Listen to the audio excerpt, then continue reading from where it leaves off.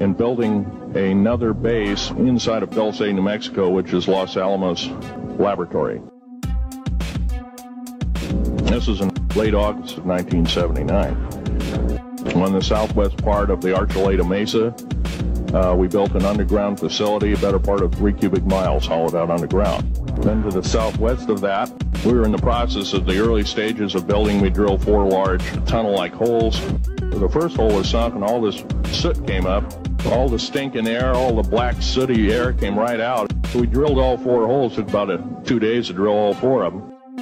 At that time, a number of the wells or drilling machines that were used kept coming up broken.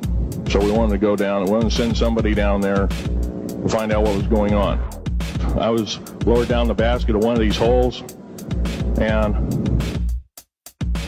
was sitting a 7-foot tall alien gray. The stench was worse than the worst garbage can you can imagine. The entity was absolutely horrible. I didn't waste any time. I reached for my pistol and I killed 2 of them. In the process, one of them just kind of waved his hand in front of his chest, and the next thing I know, this blue beam hit me and just literally opened me up like a fish. All I remember is the smoking remains, and I'm still conscious, but in and out of, I didn't remember much.